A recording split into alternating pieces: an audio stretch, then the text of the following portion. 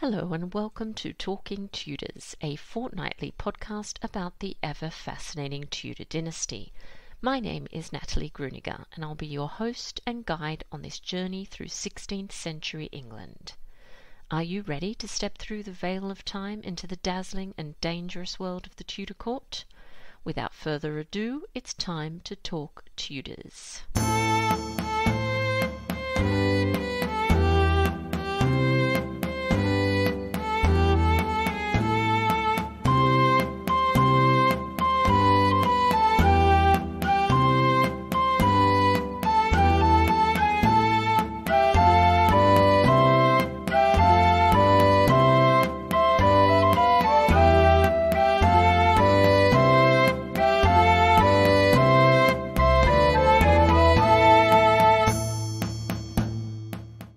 Everyone, welcome back to Talking Tudors, episode 149.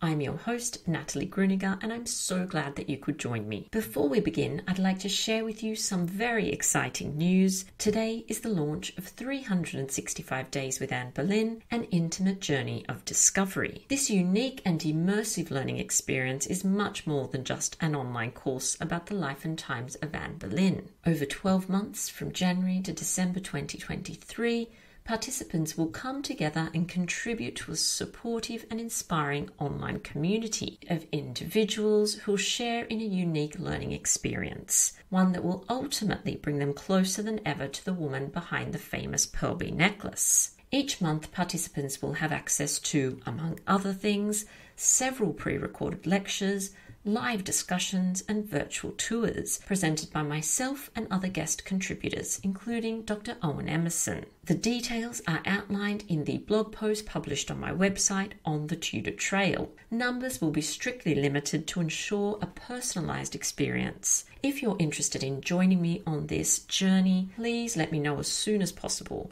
Prepare to be well and truly spoiled.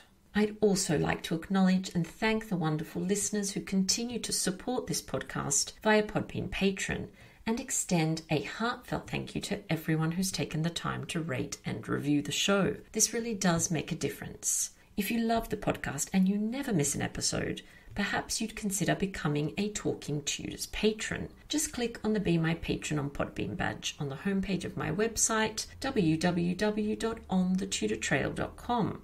or click on the Be a Patron button on the Podbean app. Join the Talking Tudors patron family, and in addition to receiving lots of Tudor-themed goodies, you'll be automatically entered into our patron-only monthly giveaways. March's prize is a copy of The Carnival of Ash by John Beckeleg. Thank you to Rebellion Publishing for sponsoring this great prize.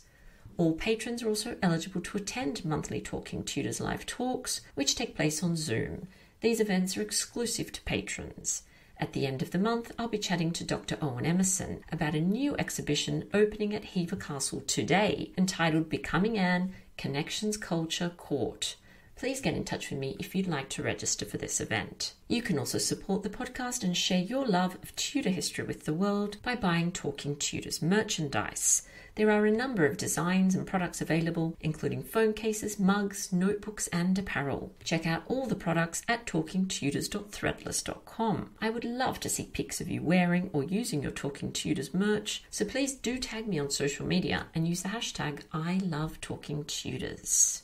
Now, on to today's episode. I'm thrilled that joining me on the show to talk about Anne Boleyn's first recorded appearance at Henry VIII's court, which happened to have taken place on this day 500 years ago, is Dr Owen Emmerson. Dr Emmerson is a social and cultural historian, currently working as castle historian and assistant curator at the stunning Hever Castle in Kent, Anne Boleyn's childhood home. He completed his doctoral research at the University of Sussex. Owen's first book, co-authored with the historian Claire Ridgway, is entitled The Boleyns of Hever Castle. His second book, co-authored with the historian Kate McCaffrey, is entitled Becoming Anne, Connections, Culture, Court, and accompanies the exhibition that opens today at Hever Castle. It will be published on the 4th of March 2022. My conversation with Owen is coming up straight after this short musical break, courtesy of singer-songwriter Karliene.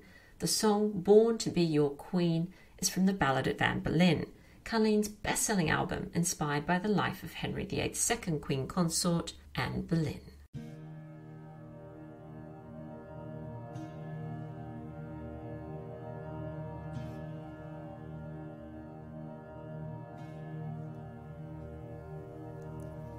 Make me your wife, your one and only. I'll give you everything you need. I'll give you sons, I'll give you glory. For I was born to be your queen. When they refuse and they oppose you, remember God is in your ear. You are the king and you must have that true, that I was born to be your queen.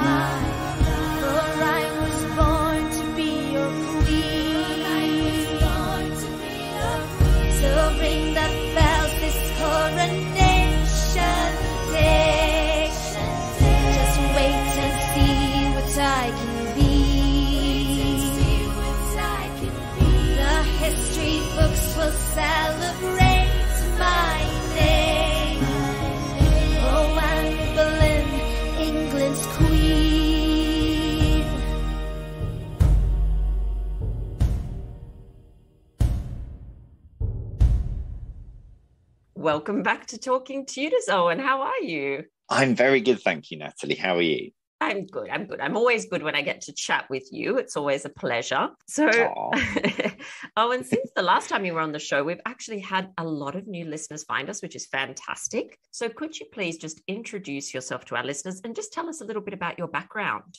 Yeah, absolutely. I'm a social and cultural historian. I'm really fortunate to be working as a castle historian and assistant curator at Hever Castle, Anne Boleyn's childhood home. I've contributed to a number of documentaries on the Tudor era, including The Boleyns: A Scandalous Family on the BBC and Channel 5's Lady Rochford. I co-authored my first book, The Boleyns of Hever Castle, with historian Claire Ridgway last year. And my second book is co-authored with historian Kate McCaffrey, who's also an assistant curator at Hever, and it's entitled Becoming Anne, Connections Culture Court. And it accompanies Hever's latest exhibition of the same name, both of which launched today, celebrating 500 years since Anne's first recorded event at Henry's Court. Yeah. Well, I can't wait to get my hands on that book. Is that going to be available kind of worldwide, or how do we get that? Yeah, you'll certainly be able to get it through the Hever online shop, and it's sort of an accompanying book to the exhibition. So it's got some lovely, lovely images in there as well. Fantastic. And that is wonderful timing, because we are, in fact, today going to be chatting about Anne Boleyn's first recorded public appearance at Henry VIII's court. So it's all brilliant. That took place at a pageant known as the Chateau Vert Pageant on the 4th of March, 1522. So today's the anniversary, But before we look at that in detail, could you tell us a little bit about, just set the scene and tell us what was happening at that time for Anne? She'd only recently returned from the French court where she'd been residing and working for the last 7 years. So what was the young Anne like, and why had she been recalled from the French court? That's such a great question, Natalie. And to be honest, a somewhat difficult one to answer, because we do have very few sources that let us get to Anne before she arrives at the English court. And I do think we can look at the woman we know she emerges into at Henry's court and make some assumptions about that which came before. And that really is actually the focus of the exhibition we've just put on. So very briefly, we know that Anne is born around the date of 1501, though some historians believe her dates to be as late as 1507. That's a debate we're not going to get into at the moment, but just to inform your visitors that there isn't really a solid consensus. She's the daughter of Lady Elizabeth Howard, who'd been born into one of the premier noble families in England, and Thomas Boleyn, who is an incredibly skilled linguist, courtier and diplomat. So she's been born into wealth and privilege because of the skills employed by really 3 generations of the Boleyns, Geoffrey, William and her father Thomas, and also because of the incredibly advantageous marriages they make into the nobility. They're really good at doing that. So it's a real myth that Anne is nobody. We do see that popping up every now and again, but as Gareth Russell reminds us, Anne is definitely of the 1%. She's most likely born in Norfolk at the Boleyn family seat of Blickling, and then raised from 1505 at Hever Castle in Kent. Her father is a humanist. He's in a circle of progressive thinkers like Erasmus of Rotterdam, who incidentally took commissions and dedicated works to Thomas. And it's clear from Anne's later self that she had been educated as well as her brother George. Indeed, I think it's likely that all 5 of the Boleyn children were given a brilliant education, though, of course, Henry and Thomas Boleyn Jr., Anne's brothers, die at some point in their childhood. We know that Anne becomes fluent in French, she has some Latin, and that her brother George could also speak Italian, though he did confess later that he can neither write Italian or Latin well. So, Anne and her siblings have many fine accomplishments. Anne could dance, play instruments, and both Anne and George show a real skill in the art of poetry, and crucially are both fully conversant in the art of courtly love. That's a really highly performative yet significant language of chivalry which permeates through the Henrican court.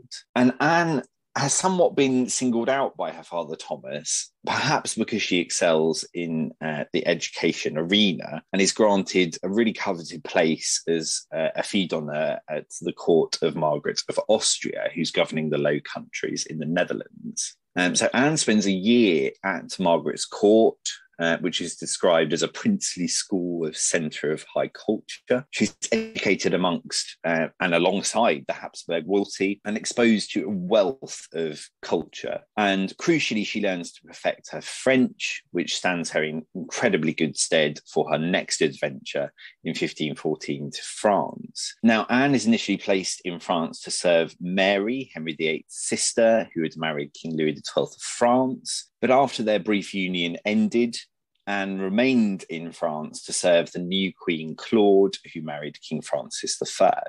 And I think Anne completely absorbs the Renaissance spirit during her 7 years in France, and she is later described as easily mistaken for a Frenchwoman. And I think she really becomes sort of the quintessence of the Renaissance style that Henry VIII is striving to engender at his own court in England. Now, you mentioned that she is recalled to England, and it's actually on the basis that she is to be married to James Butler, her cousin, to settle a dispute between her father Thomas and his relative Piers Butler, who are both battling for the earldom of Ormond, of which they are both claimants. However, there is another reason for Anne's recall, and I anticipate that we will cover that in your next question. Wow, excellent. That was such a fantastic summary. And you're talking, and I'm thinking that George and Anne, they're cut from the same cloth, aren't they? They're quite formidable. They're brilliant. There's lots of extraordinary people around, but they do stand out, don't they? They really do. And,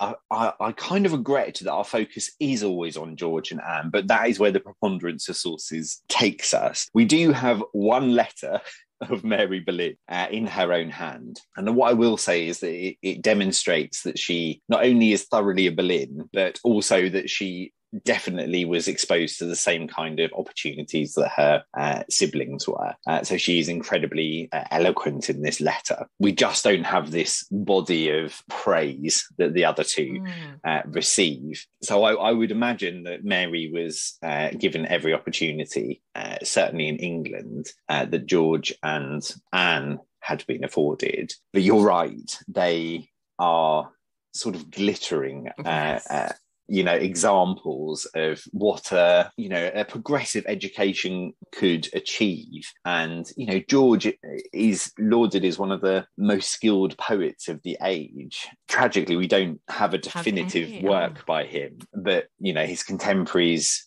compared him to the best at court. So, yes, I mean, it must have been quite intoxicating to be in their presence, maybe intimidating too. Yes, I was just going to say, I'm not going to veer too much from the subject of the talk, but you can see how that could grate on people as well, that combination of the two of them together. Oh, yes, definitely so. Definitely so. Now, Owen, I like to put sort of events into context. I think sometimes we take things out of context and things become confused. So what was going on? This is March 1522. What's going on with King Henry VIII's life at this point in time? This is a really great question. And Anne is arriving on the scene at Henry's court at a time of flux. The alliance between England and France is on the wane, and a new alliance with Charles V, the Holy Roman Emperor, is on the horizon. So in 1520, if we go back a tiny amount, all of the Boleyns, most likely including Anne in Queen Claude's train, had attended the sort of monumental Field of Cloth of Gold celebrations at Guisnes in France, which was a summit that celebrated the promise of universal peace between England and France. This summit had most likely been proposed by Thomas Boleyn and was then being masterminded by Cardinal Wolsey. However, that promise of universal peace between England and France, which the Field of Cloth of Gold intended to signify, proved to be a particularly empty pledge on Henry VIII's part. I mean, while the preparations for the summit were underway, Henry had been in secret talks with Charles, and Henry actually journeys from Guisnes to meet Charles at the conclusion of the celebrations. So Anne's own position at the French court ends abruptly at the end of 1521 when she is recalled to England. And I would suggest that it was far more to do with her safety at this point than it was to do with the aforementioned marriage proposal. And actually her departure almost causes a diplomatic incident. So she has this sudden departure, and Francis I actually questions if the absence of the daughter of Mr. Boleyn, that's Thomas, and Anne was illustrative of the growing entente between Henry VIII and Francis's adversary, Charles. And to assuage Francis's concerns, Wolsey answered that it was he that had recalled Anne, and mentions that the fact that she is going to be married into Ireland to James Butler. So yes, this is a really sort of rocky period, shall we say, that Anne is leaving the Valois court and coming back to England, particularly because a joint attack upon France is being negotiated,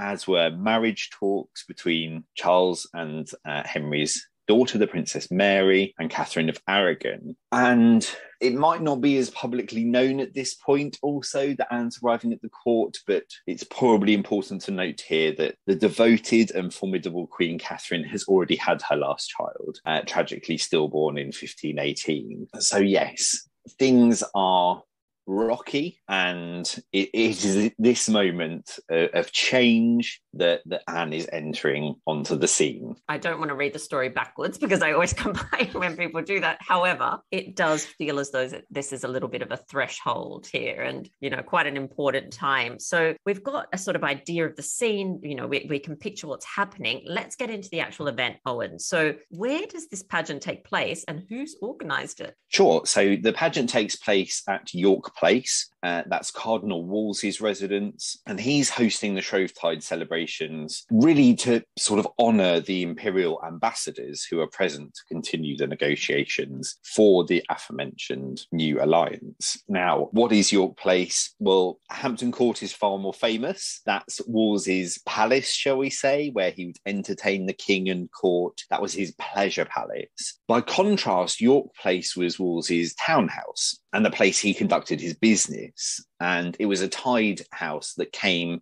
with the Archbishopric of York. Now, it does feature some accommodation, but in terms of lodgings, there is one set for one person, and that is Wolsey. So in essence, this is where Wolsey conducted the business of the country and where he entertained ambassadors and envoys. And it's also, you know, a really convenient short ride for him to Westminster. So it is a natural base. So just to briefly explain the celebrations as well, rather like Christmas at the time, we have a blending of pagan traditions with Christian ones.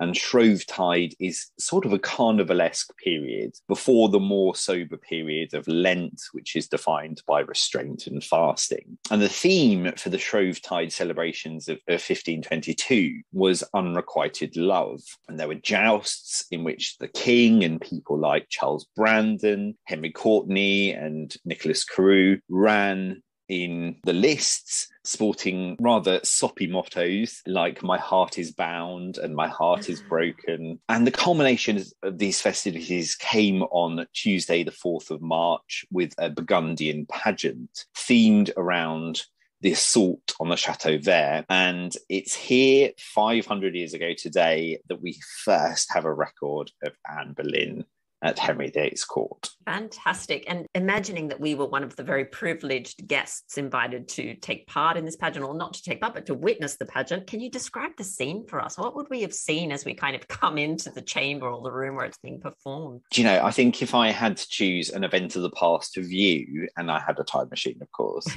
this would be a definite candidate. Not just because Anne was there and this was her debut, if you like, because it does sound ridiculously lavish and at times really rather mad.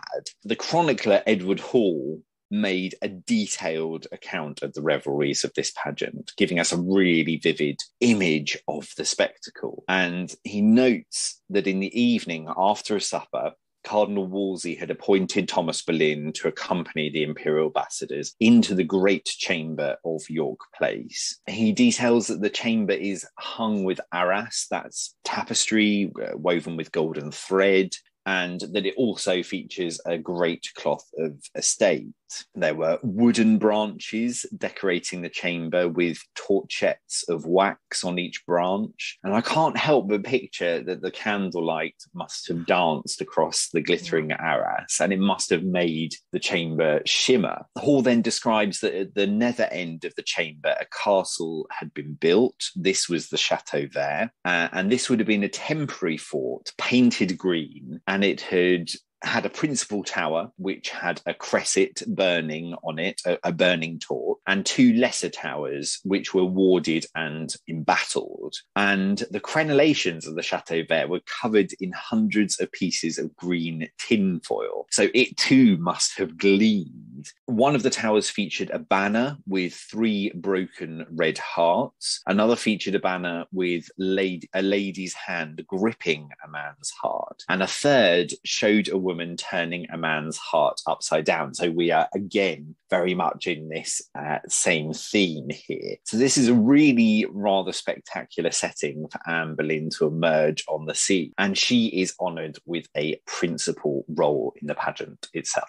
And I imagine, having spent time at Margaret of Austria's court and at the French court, that this is not new to Anne. She is accustomed, I suppose, to these kinds of performances and these theatrics. Absolutely. I mean, she has become fully conversant in this art. We know that her mother, Elizabeth Boleyn, was first in service to Queen Elizabeth of York and then in the service of Queen Catherine of Aragon. So her mother is also fully conversant in this language. Henry loves to have these kinds of pageants. They're sort of the heartbeat of the ongoing entertainment at court. And Thomas Boleyn has long been jousting with the king. So that, yes, they are at the centre of Henry's social and cultural world. And Anne here is demonstrating that she too can partake and perform. Absolutely. All right, fantastic. So talk us through the actual performance. What happened? So the performance itself commenced with great gunfire coming outside the chamber, and 8 ladies of the court were honoured with roles in the pageant, each of whom are given the roles of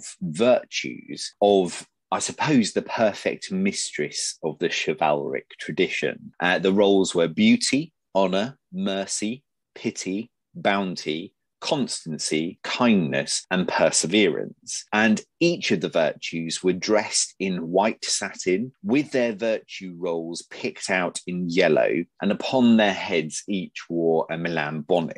Now, the virtues are kept prisoner, shall we say, in the Green Castle, in the Chateau Vert, and they are warded by the vices below, who were danger, disdain, jealousy, scorn, unkindness, malbouche, and offhandedness. So these are the opposite virtues, shall we say, that are warding the castle. And these parts weren't actually played by women. They were played by choristers of the Chapel Royal dressed up as women, which was entirely conventional at the time. Now, opposite the women were 8 gentlemen who were similarly cast as the virtues of the ideal male courtier: amorousness, nobleness, attendance, youth, pleasure, loyalty, gentleness, and liberty. And Henry VIII obviously plays the lead role.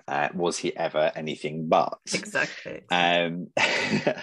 So the charge of the men was then made to liberate the 8 virtues from vice, and the weapons brandished by the men were fruits, so dates and oranges, and the women replied by tossing sweetmeats and rosewater. So at the culmination of the siege, the women are liberated from Chateau Vert and begin to dance, after which their masks are finally removed. You can just picture it, can't you? And the revelries are then followed by a costly banquet course. This must have been a wonder to behold. You know, it's a language that I think we would still understand, actually. It has all the tenets of our own understanding, perhaps, of romance and, you know, the structure of society, shall we say, but it might have looked at a slightly odd way of going about it. Well, it sounds incredible. I would absolutely give anything to have been a little fly on the wall that day. And I always, it just amazes me, Owen, it absolutely amazes me that, of course, Anne plays the role of Perseverance.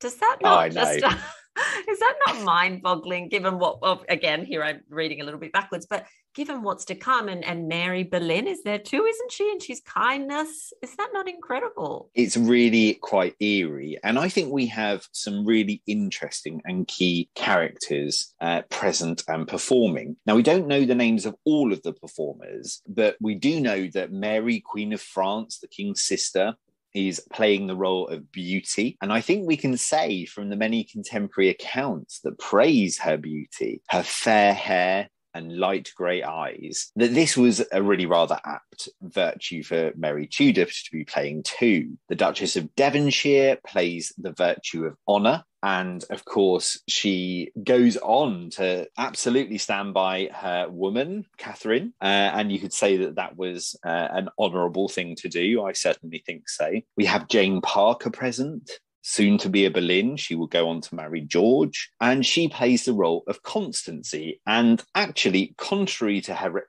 awful reputation, being portrayed as the Boleyn betrayer. I think the works of Julia Fox and Charlie Fenton most recently have demonstrated that this too was a really rather apt appointment, and I think her life could well be defined as being incredibly loyal. As you mentioned, Mary Boleyn is present. She plays the role of kindness, which again I think is very apt, and you are absolutely right, Anne is here playing Perseverance. And I mean, can you think of a more appropriate appointment for Anne in this role? It feels like it's sort of written in the stars almost. And Ives famously calls the casting of Anne and Mary as an act of historic appropriateness, which I think is hard to argue with. Amazing. And do you think there's anything strange about the fact that Catherine is not playing any role here? That's a really good question, isn't it? Is this, something that is put on to entertain her as well, because of this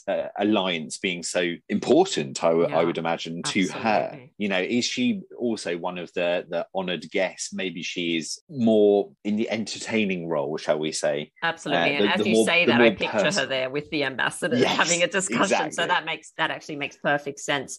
So, of course, if anyone listening has watched The Tudors, then you know that this is an amazing scene in the show. And there's a moment where, of course, Henry and Anne look at each other and it's this kind of very passionate gaze. Is there any evidence to suggest that Anne made any impression on the king that day? Do you know, I wish we could say this is where it all began, because wouldn't that be wonderful? And of course, as you say, many movies and TV shows have this either as the moment that Henry first sets eyes on Anne, or the moment where he falls madly in love with her. But that just isn't the case, I'm afraid. And indeed, we've got another 4 years until we can say for sure that Henry is falling in love with Anne Boleyn. And moreover, it's very likely that Anne encountered Henry in 1520 at the Field of Cloth of Gold celebrations, and even more so that his passion for her was much slower than the silver screen generally allows for. I think what we can say is that although we can't be sure that this is Anne's first appearance in court, and it can't be because she's been given this very auspicious role in the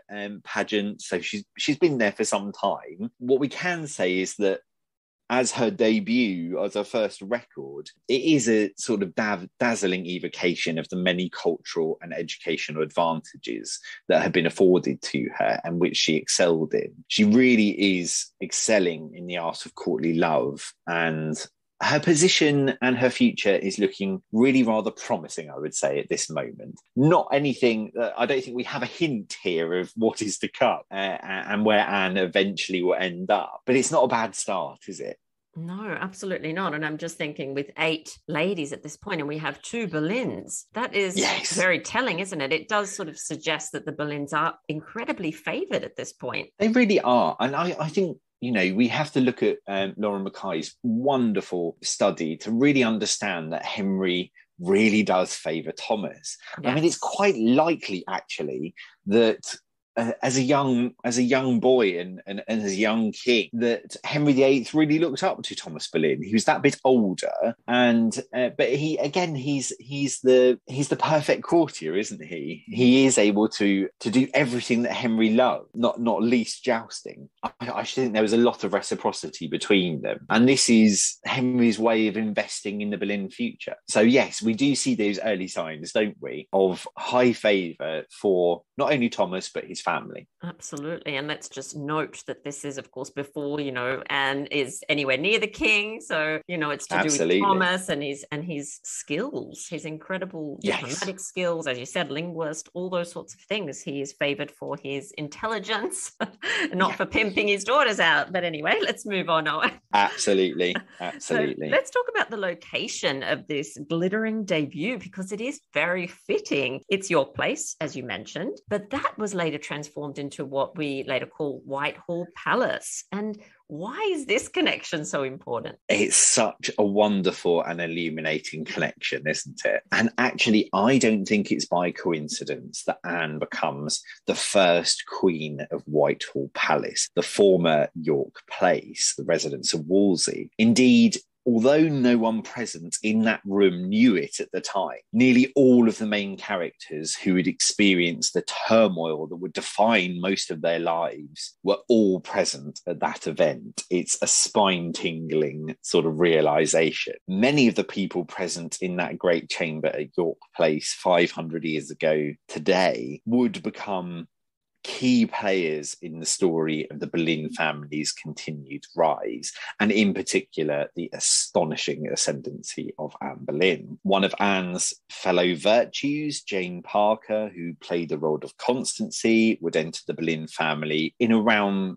1524, early 1525, when she marries Anne's brother George. Henry is heavily investing in the Boleyns. He's granted George and Jane the manor of Grimston as an early wedding present. Henry also pays part of Jane's dowry. So we can really see that he's investing in the Boleyn children as well as Thomas. And it has been speculated that it was at Chateau Vert that Henry VIII first turns his attention to Mary Boleyn, for at some point before his attentions turn toward Anne in around 1526, Mary becomes the king's mistress. Of course, Cardinal Wolsey, who'd hosted the pageant at York Place, would soon go on to thwart a love affair between Anne and Henry Percy, the son and heir of the Duke of Northumberland. Now, George Cavendish, Wolsey's gentleman usher, later wrote that Anne was sent back to Hever Castle when the love match had been broken, whereat, and I utterly adore this description, she smoked or fumed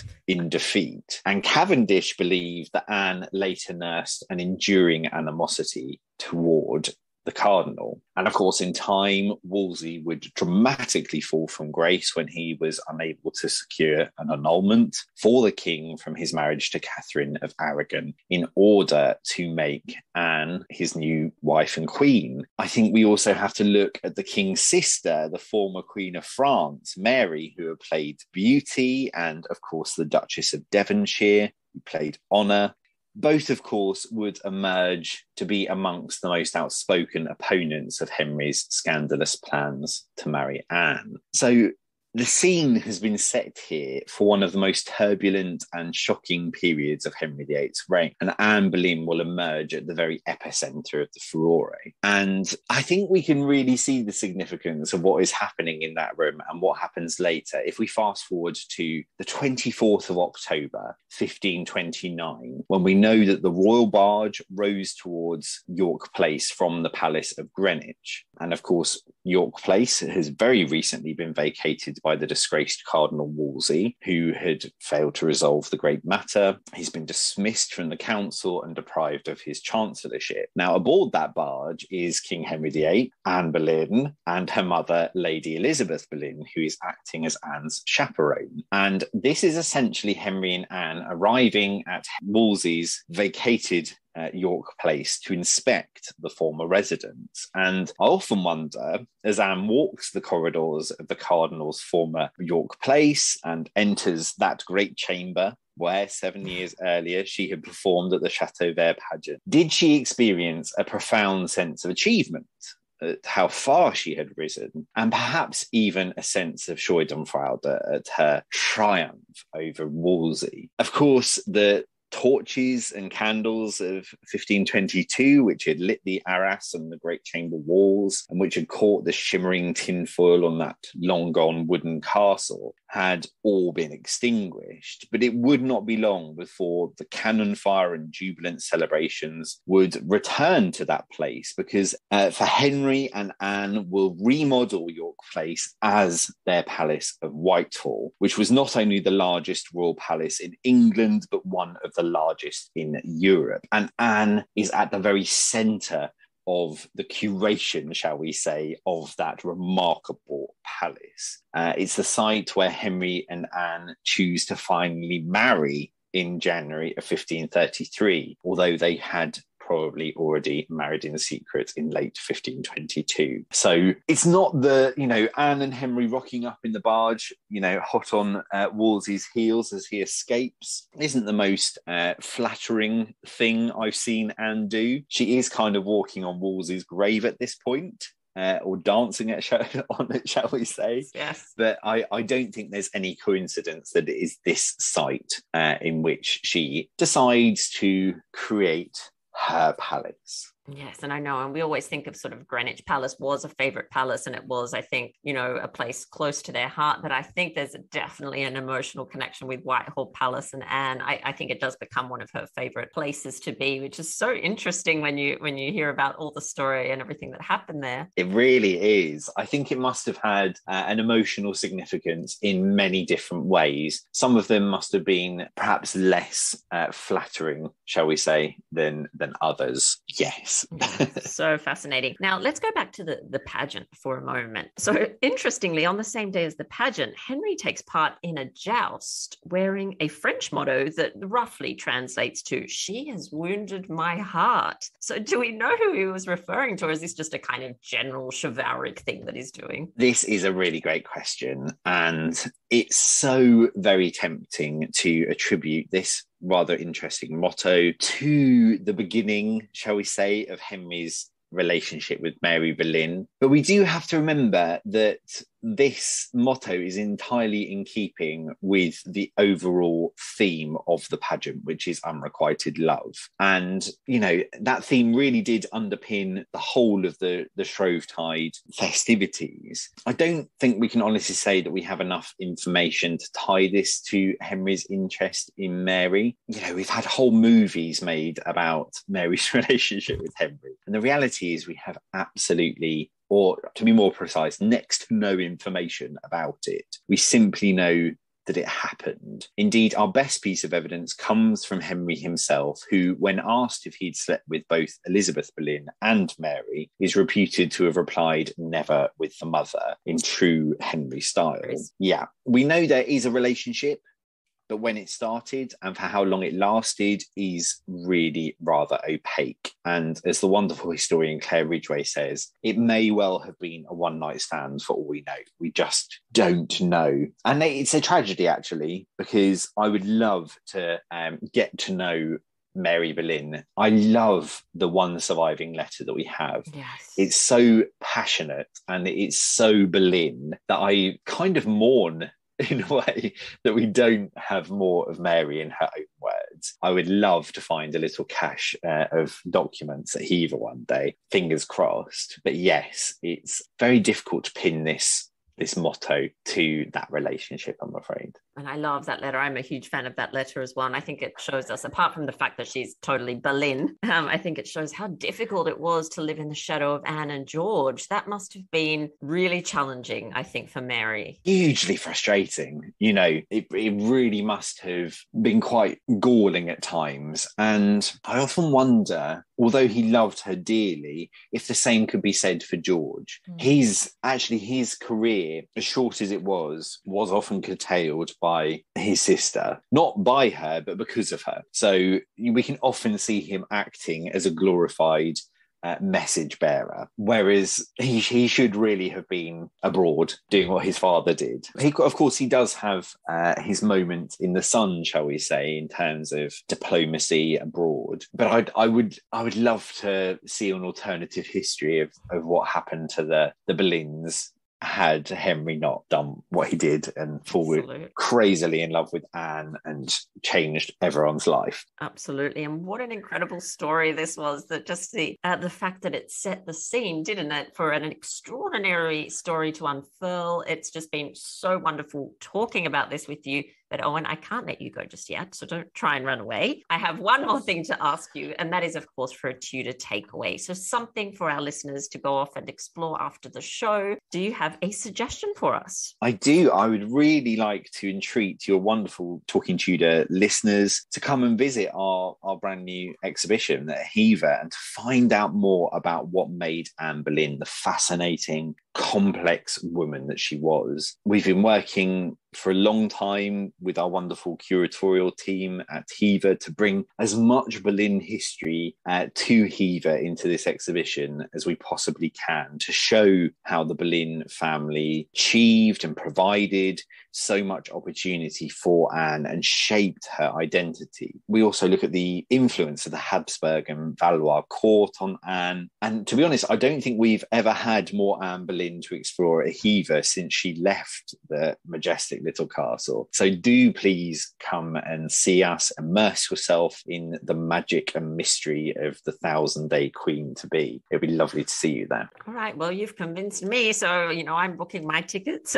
How long will it be on for, Owen? So it's running from today through to our Christmas celebration. So it will be mid-November that we say goodbye to the Chateau Vert. Fantastic. So we've got plenty of time. And thank you so much for coming back onto the show and talking Tudors with us. Thank you so much. It's been an absolute pleasure.